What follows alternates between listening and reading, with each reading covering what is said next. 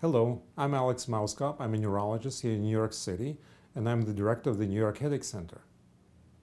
There are millions of people out there who suffer from sinus headaches, but the vast majority of them actually don't have a sinus headache, they have migraines. Sinus headache is very easy to diagnose. If you have a sinus headache, you have a nasal congestion, and you have yellow or green discharge coming out of your nose. It means you have a sinus infection.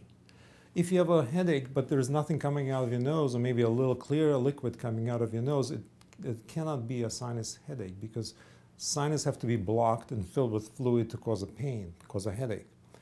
So majority of people should treat their headaches as if they were migraines, and they will often come back and say, well, why does decongestants work for me if it's not a sinus headache? I take Tylenol cold or Advil cold and my headache gets better.